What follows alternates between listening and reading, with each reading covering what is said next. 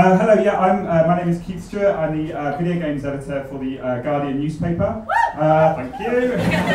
One of my colleagues over there. I have been writing about video games. Well, in September, I've been writing about games professionally for 20 years. So I started Edge magazine in the September '95 issue, which had Sega Rally on the front cover. Great issue. Issue 27. Just want to look for it on eBay. So yeah, I'm going to talk to you today. I have to apologise in advance. I got back from E3 in Los Angeles yesterday morning, and then I spent the night in a hotel room with my sons and my wife. My son's at the back there, Zach and Albie, and they're just getting some wet wipes. God knows what's happened down there. But yeah, so they decided to get up at 5 o'clock in the morning this morning, so that was great fun when you've got jet lag. So yeah, I want to talk a little bit about something that I thought about a lot with video games. That's where do video game writers get that inspiration? Before I came into video games as a writer, I actually worked in development for a small studio called Big Red Software and worked on lots of games for Codemasters. And so I've kind of been thinking about this since then. Let's see if I can. Yes, here we go. So. You can't see the top. Never mind. Just looks like a lady sitting on a chair. This is basically a feature I wrote a couple of years ago called 10 Books Every Gamer Should Read. And it was based on me going around video game studios my whole career. As I've been doing this for 20 years, I think I've probably visited around 200 game studios and talked to thousands of developers. And whenever I go to game studios, I kind of sneakily note the books that they have around the office. And I often ask developers as well, what books influence them. And I've kind of been taking a note of everything people said, and I put it all into this feature. And what I found is the top 10 books that lots of video game developers read are all kind of similar. They all read things like Lord of the Rings, there's a lot of Robert Heinlein, lots of people have read Neuromancer, lots of people have read things like Joseph Campbell's book, Hero with a Thousand Faces. So we have this kind of, in mainstream video games at least, there's this kind of homogeneous inspiration, what would you call it, buckets. So buckets of inspiration that people draw from. This is going to happen a lot, jet lag. So I wrote this feature, and what this feature taught me was two things. One is that we have this kind of homogeneous bucket of books that we all draw from in the games industry, but it also taught me that people don't actually read the features you put online. It's a really important thing. If you're thinking of becoming a video games writer or journalist, and you put something online, you're really proud of it, only a small percentage of people that actually go on that page will actually read it. In fact, I can back this up with stats. We have this system at The Guardian called OFAN, and you can put in the URL of the story you've written, you can see lots of interesting stats about that story. For example, this is a story I wrote last week. You can't see the top of it, but it's The Last Guardian, for me to readers' quest for epic minimalism. You know, with a title like that, that's a fucking catchy title. You'd expect everyone to read to the end of that baby. But here's some stats from that story. So it says, basically, the OFAN can pull down how long people have been active on your page. It looks at like mouse movement, scrolling up and down. So according to this, the article has 1,713 words, which believe me wasn't bad because it was like 3 o'clock in the morning. It can be read in about 3.5 minutes. Of the 11,036 page views that had been done, had at that point when I screen grabbed this, 639 people had spent that amount of time active on the page. So only 639 people had spent 3.25 minutes on my epic article about The Last Guardian. So that tells you anything. That tells you that people don't actually pay that much attention to what you write. You've got to be really, really careful and think about that all the time. That's a kind of digression anyway. I thought it was interesting and also soul-destroying. Anyway, so we have this problem in the video games industry, the mainstream video games industry anyway, in that we have this homogeneous bucket of stuff that we draw from. We also have another problem in that lots of video games draw from the past quite a lot. It's a problem I call a tyranny of video game nostalgia. Whenever I go and see video games at somewhere like E3, and when I talk to the developers, they'll say, oh yeah, we were playing this game, we were playing that game, and this really influenced us. And so we get lots and lots of sort of game ideas that keep coming up. Like, if I have to see another roguelike within the next couple of months, I think I may lose it. Even though I completely understand the appeal of that genre, it's just people just keep going back to it. Again, we're not really kind of helping with this culture. Let's have a look at this. Oh yeah, in fact, this was a quote from Mad Men. This is the first of two Mad Men things in this speech. This is John Draper talking about nostalgia. He says, "Nostalgia, it's delicate but potent. In Greek, nostalgia literally means the pain from an old wound. It's a twinge in your heart, far more powerful than memory alone." And this was supposed to play a GIF. I don't know if it will. No, it won't play that GIF. But the GIF is from the Sony. It's from the Sony presentation at E3. Basically, it's this guy reacting to the Shenmue 3 announcement. It's something like, "Oh my God, my life's complete, thank you, Jesus," or something like that. But that's what he does. I want to share this because it shows the enormous power of nostalgia in the games industry. This is why we do keep seeing the same things coming up and up and up and over again. At E3 this year, the biggest cheers in these conferences, and I went to. She went to two of them. I sat in my hotel bedroom and watched. But over and over again, the biggest cheers were things like Final Fantasy VII, Gears of War coming back, Shenmue 3. These are the things that drew the loudest cheers, which is quite interesting. But developers, will probably watch that and think, "Oh right, people just want the same games again." I see. So nostalgia is a kind of a tricky thing to navigate in the games industry.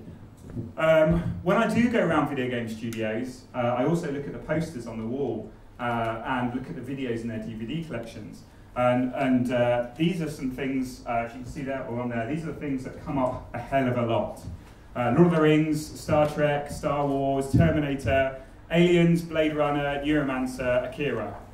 These are like the holy texts of mainstream video game development. I think these are the things that Moses would have brought down from the mountain if the Bible had been about video games. Jet lag. So yeah, these things are absolutely sacrosanct in the games industry, which is, they're all amazing, they're all brilliant, but time and time again when I talk to developers, they kind of look at these things and, and draw from them. So yeah, this is a screenshot. This could be about 100 different current games, and it's Halo 5, I think. I'm not sure. It could be Gears of War. I don't know. I think it's Halo 5. But you see, that's what happens. You feed these kind of cultural inputs into a video game, and out pops a Space Marine. So I think this is a real shame because. I understand completely the financial pressures that are on video game developers in this day and age. Like the average video game development cost at a AAA studio now is something in the region of $60 to $100 million. So that is terrifying. And if you have an audience and developers that share a love of things like Star Trek, Star Wars, Akira, then you will exploit that as much as you can.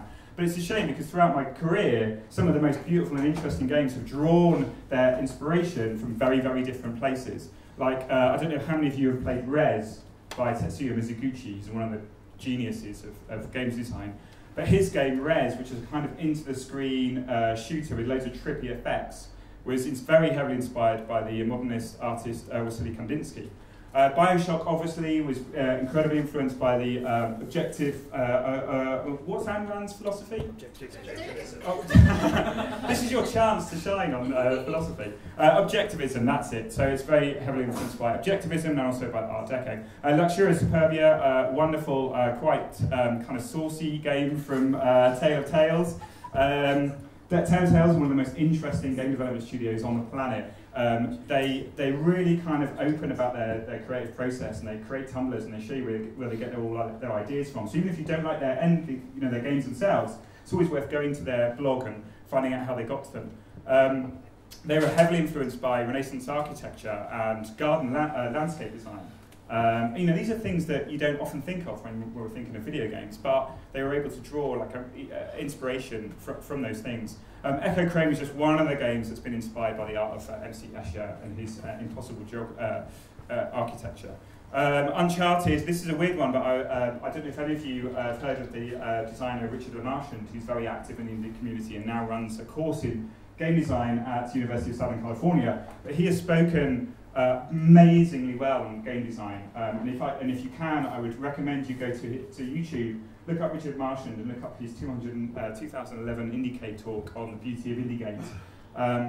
He's such a polymath, a fascinating man, and can really speak in great detail about influence and how we can draw influence and how game designers can draw influence from different people. He said that while they were making Uncharted at Naughty Dog, which is where he was, they did a lot of study of a guy called Donald Norman, who is a product designer, an industrial designer, and he's written lots of books about how we are emotionally attached to objects, how we and also how object design kind of shapes our lives and our worlds, and how often, if we can't interact properly with an object, it's not because we're klutzes, it's because it's been badly designed. And Naughty Dog were heavily influenced by Donald Norman's work and his ideas when they were making Uncharted, which is probably why it's so bloody easy. But anyway, so yeah, Journey, massively influenced by the artist in the middle, Journey, the beautiful PS3 exploration game. It's Giorgio de Chirico, probably pronounced that wrong, but a really interesting artist, and his work inspired a lot of Journey. We also got one of the things that Lord of the Rings has done is given us this kind of mono-mythology that, you know, all mythologically based games have got to have orcs and elves and pixies in and whatever. So one of the great things that's happening in video games at the moment is that we started to get very confident smaller studios based around the world started to draw on their own mythology and go, no, I don't want to have orcs in my games, thank you very much.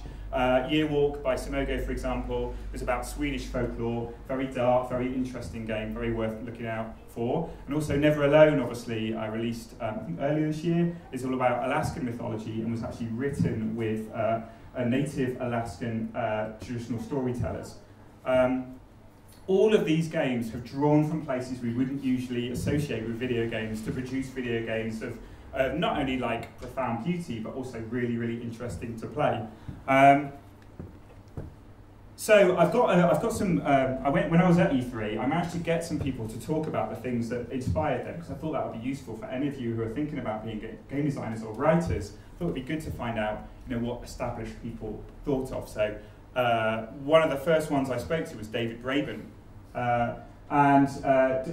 David Braben's a very, very intelligent man. Obviously, he was at Oxford in the early 80s with his co-designer of Elite, Ian Bell. And so I asked David Braben, and I hope this is going to work, in fact I might just have to come out and put the sound file on. I asked David Braben about one thing that inspired him that wasn't from our bucket of video game homogeneous influential sources. And this is what he said.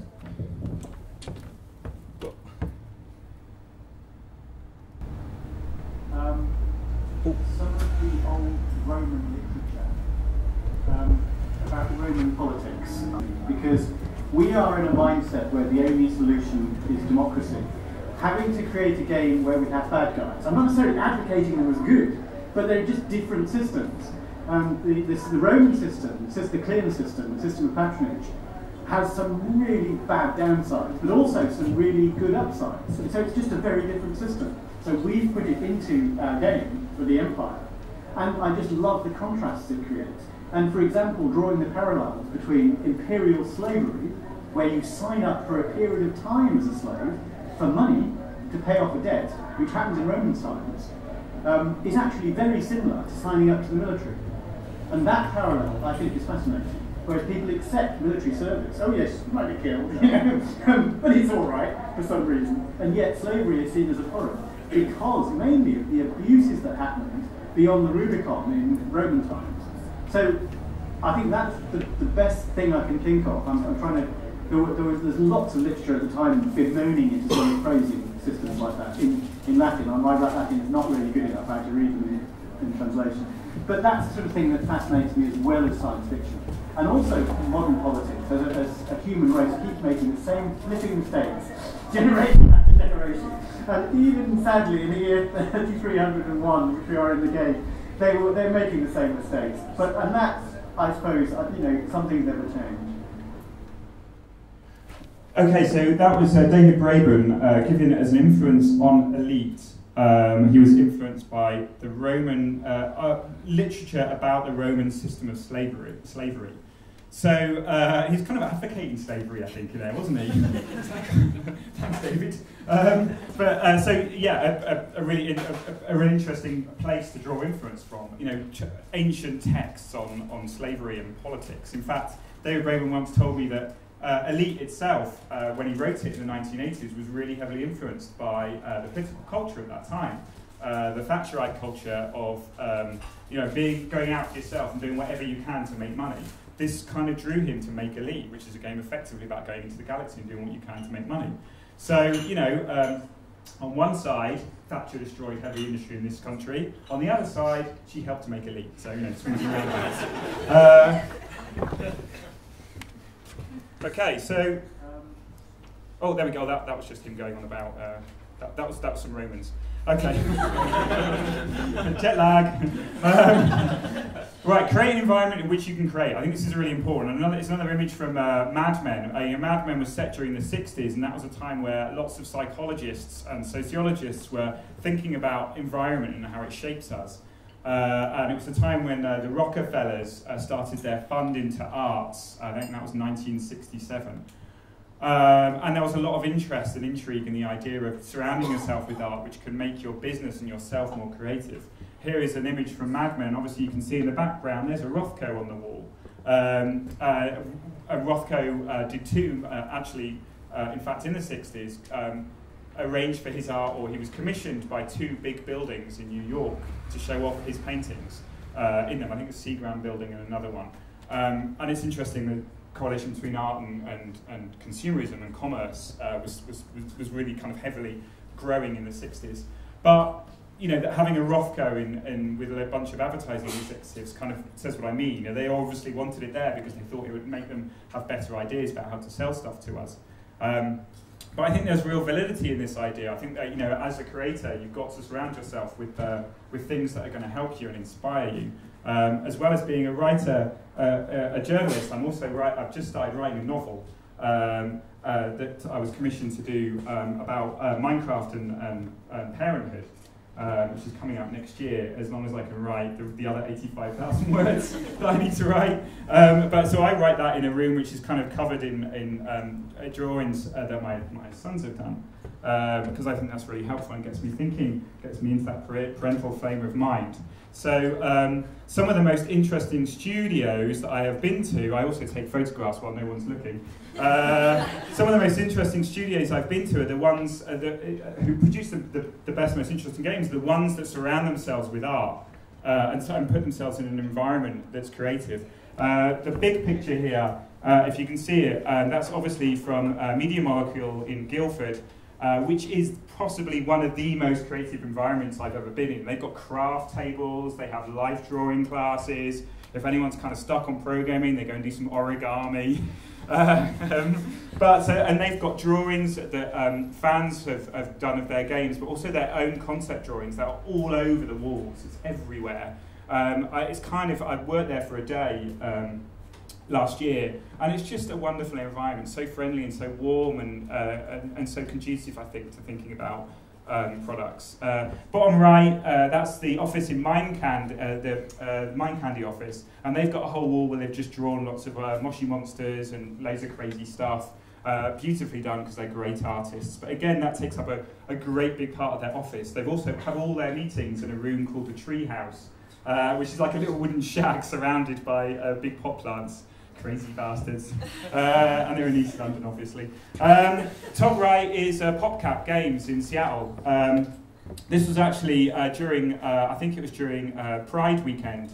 So obviously there's lots of rainbow banners, but I think pretty much the office always looks like this. And again, they've got kind of models everywhere. They've got paintings on the walls.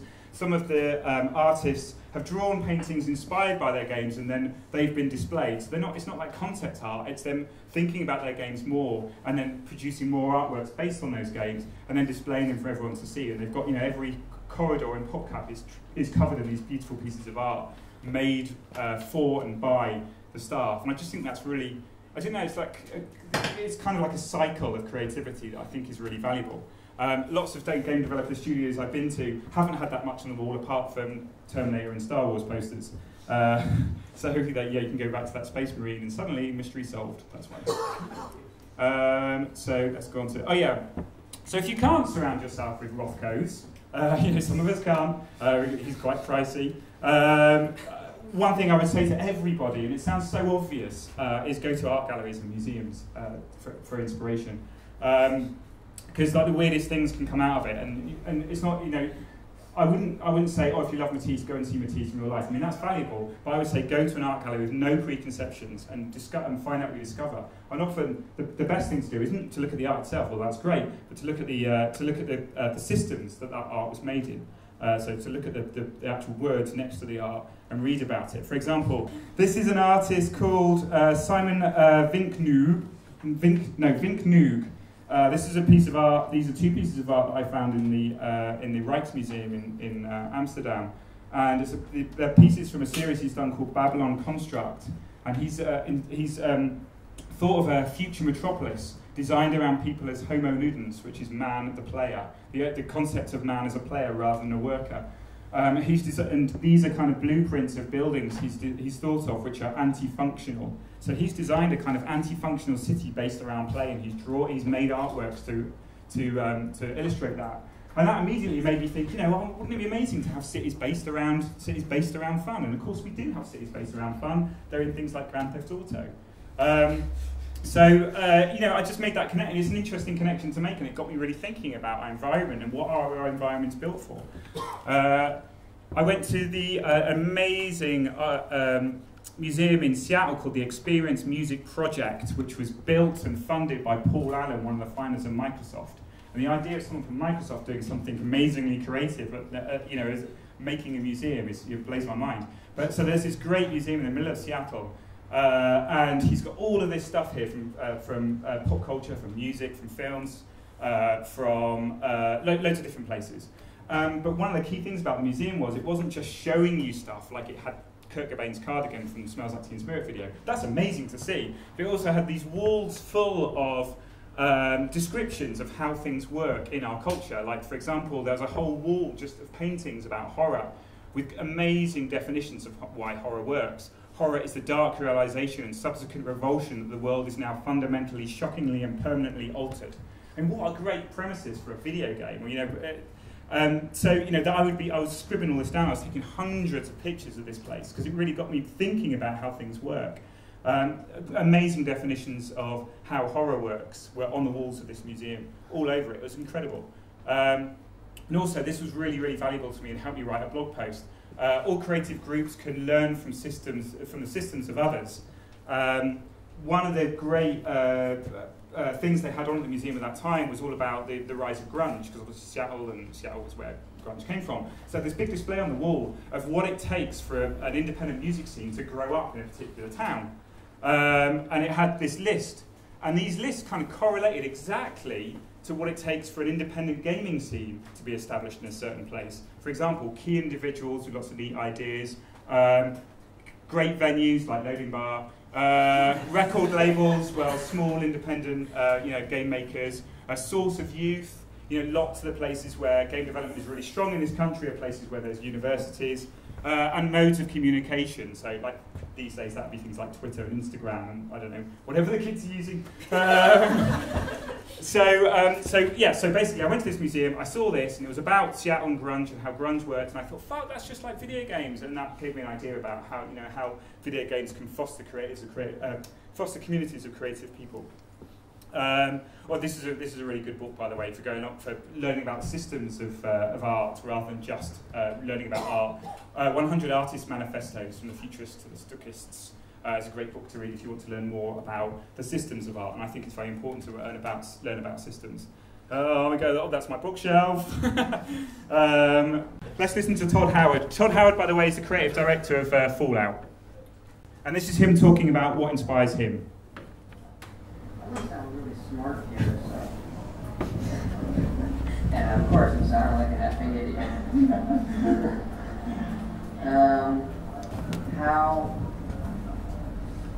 How cinema can capture a space is very different than a game. I think games ultimately do it better, but the movies or things like that have just a quiet, they're not telling a story. John Ford movies are odd inspiration for us on this game. Norman Rockwell paintings. As you mentioned, you using paintings. You have a lot of old paintings you look at.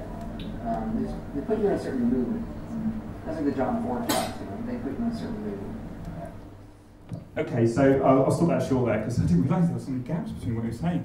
I had a lot of Red Bull that day, so I think everything was going at 300 miles an hour. But so Todd Howard, creator of Fallout, was heavily inspired by John Ford movies and also the paintings of Norman Rockwell when they were coming up with the art for Fallout. So Fallout is a game based on a post-apocalyptic, futuristic sci-fi environment, but yet he was getting his ideas from John Ford. Films like the Seekers. Is it Seekers or the Searchers? Can't remember. Searchers, thank you. So in some ways you think, wow, how do you get from a cowboy film to a post-apocalyptic environment? And obviously, you know, both of them are kind of like colonial literature in that you are a stranger populating a land, and you know, lots of colonialist literature like cowboys and Indians films. You know, it's about colonialists coming in and fighting the unknown. And you know, to good or bad, mostly bad. But so you can sort of see the influences there from Western films to post-apocalyptic fiction. There's this idea of colonialism and coming into a savage land. And here we go again. There's this. Oh, come back. That's Norman Rockwell. So there's the Searchers and there's Fallout 4, and you can kind of see how one fed into the other. That's really interesting. Like, he could have just watched Mad Max and gone, "Oh, right, that's how you do the post-apocalypse. Thanks, thanks that film." But he didn't. He went back and he watched the Searchers. And I think that's fundamentally more interesting. And there's Norman Rockwell paintings as well, and those are heavily. You can see those immediately in all the kind of iconography of Fallout 4. You can see those kind of images are there. And in fact, there is Fallout 4 and there is a Norman Rockwell painting. And I think there's some similarities. Oh, I did that one really early in the morning. Okay, I was going to talk about Harvey Smith and travel. I think we should do that one because I think that's really important. But I'm going to skip forward because I think we're going to have to miss off Robin Hunicke, unfortunately, because what she said was amazing. Oh yeah, another thing, obviously, what I guess all this is leading to is the idea that diversity of thought and diversity of representation are massively important in the creative process. There was an article in Scientific American in 2004 about this, and it was a really good article because it kind of summed up lots of the research that's been done into creating diverse environments and how valuable they are. Decades of research by organisational scientists, psychologists, sociologists, economists, and demographers, what the hell are they, show that socially diverse groups, that is those with a diversity of race, ethnicity, gender, and sexual orientation, are more innovative than homogeneous groups. So, you know, this is a profound lesson that the video games industry is still struggling with. To the effect that when Angela Bassett and Aisha Tyler appeared on stage together at the Ubisoft press conference barely a week ago, it creates such a storm of interest, and you just think, you know, what does that mean about the industry if you get two women on stage? And that is some kind of incredible, pivotal moment. So, you know, diversity of thought and influence, I think, are really important in the games industry going forwards. What would it be like? Imagine if, when I showed you those pictures of Star Wars and Star Trek, imagine if instead the video games industry had been watching stuff like Fantastic Planet, the weird 1973 Czech movie, or Yaba, an amazing, interesting African mythology movie about a young girl who befriends a witch. And it's fascinating, could make an amazing game. Left Hand of Darkness by Ursula Le Guin. What if, you know, everyone in games had read that rather than reading Lord of the Rings? Solaris, one of Robin Hunicke, the producer of Journey, one of her favourite films. Again, a really weird, mystical science fiction adventure. What if everyone had watched that instead of Star Wars? The Handmaid's Tale, I think one of the top 5, well, one of my top 5 favourite games. Books, but why think... But I wish it had been a game. But one of the most interesting works of post-apocalyptic fiction ever done. And if you go away from this thinking one thing apart from, whoa, what the hell was wrong with that guy? This is what jet lag does. I'm not going abroad ever again. It's read Handmaid's Tale because it's fantastic. We'd have to wish you off, Robin. I'm so sorry because I want to go back to because I think Harvey has got quite a nice message to end on. So really, the point of this, I just wanted to say. Look all around the world, look at all of your friends, go to art galleries, go to museums, find influences and stick them up on your walls Star Wars is great, but it's not the end or beginning of civilization, till obviously December when the new one comes out. And this is so I asked Harvey Smith, who's one of the great game designers and speakers about game design. I was at E3 with him, and he was talking about Dishonored 2, and he has made obviously Dishonored, and also he was on the Deus Ex team, the wonderful Deus Ex cyberpunk games. A wonderful game designer, great thinker. And I said to him, Harvey Smith, how should you find inspiration in the world? And this is what Harvey said to me. And I went to Seoul for a week and ate only vegetarian food while I was there. And it was like things are just different enough. I went to Saudi Arabia for a while, spent a month there. And it was like I came away changed, you know, because you inevitably hear some snippet of something, even whether it's good or bad. Like, prayer time happens several times a day there, and you hear it from the corners, and the Saudi shopkeepers make their imported, like, Pakistani workers go out and sit on the curb and smoke. They lock their shops, they don't trust them in the shop. They go to prayer. You come back and open it and let the workers back in. It was like, you see something that stays with you, and you're working on some game component, and you're a different person because of those experiences. So, for me, travel is obviously a big one. Really, it's also knowing people outside of games. Because if you're not careful, you go from the convention center to the hotel, to the plane, to, you know, your posh apartment downtown or whatever. And it's like, you know, this narrow slice of people, they all have corporate jobs or media jobs or whatever, they read the same books. And it's like, one of the reasons I like Austin is that there's often a mixture of people. There'll be somebody like that hanging out with like a massage therapist, photographer who makes no money whatsoever and lives in the rundown side of town and has parties that feel very different than the parties you have at your place. Has a wacky spiritual belief that you just can't believe an adult just said that, but hey, it's like something outside your circle. So I think it's probably travel and reaching for different media, but also hanging out with people other than like, I don't want to single them out, but there's a guy on our team from the Ivory Coast who he always has anecdotes and stories of growing up, the things that he saw and we went through that they inherently, you can tell his work is influenced by those things, right? You know, so I think we just need more of that personally. So yeah, it's Harvey Smith talking about the importance of travel, and you don't have to go to Seoul or where the other place that you went that has gone out of my mind. Saudi Arabia, thank you. So you don't have to go to those places, you can just go up the road, but like travel is a really, really important thing, and also surrounding yourself with diverse people is super important for everything in your life, not just about your own creativity. My name is Keith Stuart. I'm sorry if that was a bit of a mess. I do have jet lag. I don't know if I mentioned that. Thank you very much. Goodbye.